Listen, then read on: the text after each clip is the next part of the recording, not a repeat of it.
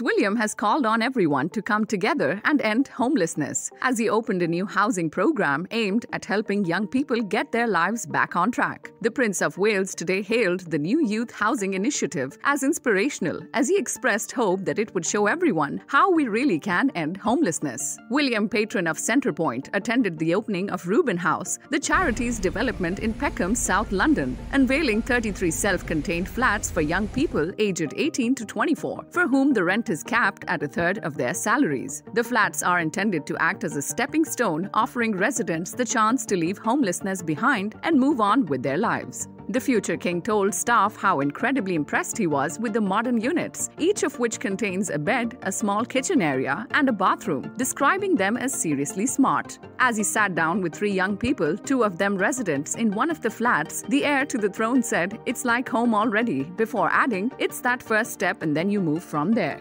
Subscribe to our channel for the latest on your favorite celebrities. Like, comment and share, and don't forget to press the bell icon for notifications.